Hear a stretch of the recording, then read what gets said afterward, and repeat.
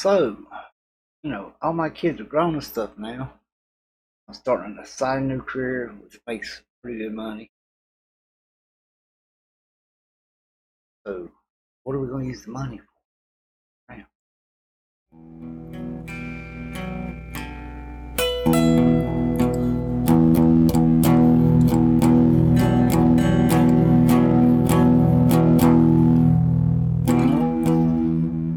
So, if you got a lot of money, some people say, okay, well, cool, they got and buy these big touring bikes, with trailers and campers, or buy an RV and put their bike in, and buy a big nice truck, turn it into a camper with a toy hauler or whatever. And that's never really been my thing.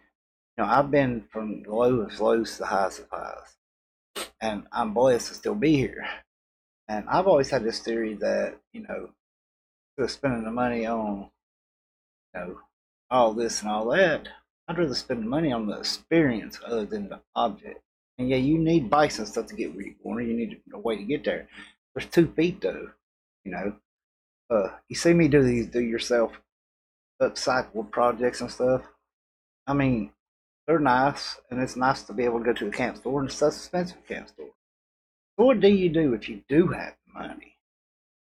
For me, I would rather go old school. I'd rather still iron, ride the iron head every once in a while, ride the bobber. There ain't nothing wrong with the big touring bike if that's your thing. It's just not my thing. Uh, I mean, yeah, I'm probably going some point here in the near future to buy me a, I don't know, I'm thinking a Softail Deluxe or a Road King. But it ain't gonna be the big fairings and the heated seats and all that, because that to me that takes away the experience. Being on the open road when it's cold and pulling over and getting warm. Snuggling in a sleeping bag with you know, but money does help if something does break down. That's the reason I like the old bikes because you can work them on the side of the road, and that's half the fun of it. The journey of getting to your destination. It makes it something else. And whenever, just like whenever last time I was in Daytona, I used an iron head. You brought an iron head to bike week. Yeah, I brought an iron head to bike week, and it was awesome. Uh, it's something different. A lot of people, they have these garage princesses that never go out. They got these big touring bikes, and for them, it's a sign of them working and having money. My bikes actually work and save me money.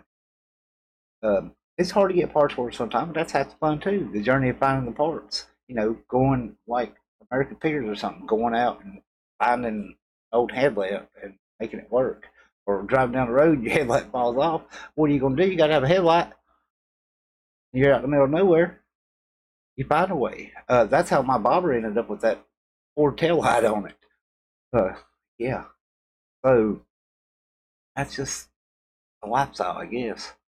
But we're getting ready to start this new adventure and go into trucking and kind of be across the road. So as I'm getting packed up, I found a couple of my old cameras, my digital cameras and stuff. So I'm gonna take them and we'll be shooting from the road and doing this and doing that, and hopefully we can have some adventures together.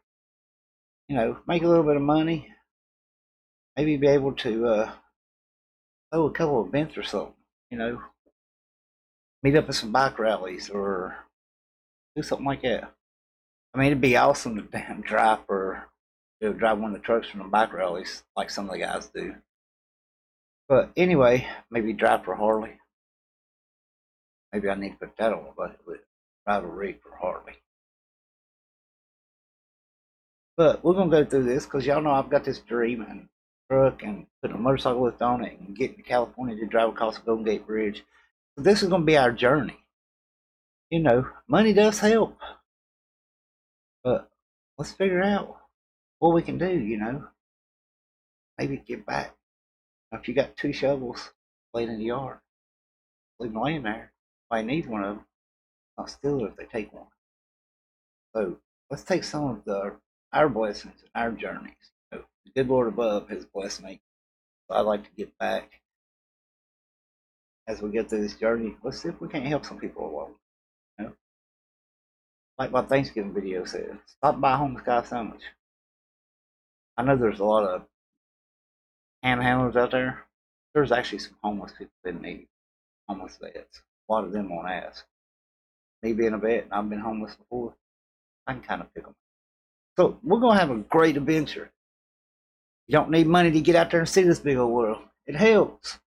But either way, you got 2 feet, a wheel, heart's beating, you ain't pushing daisies.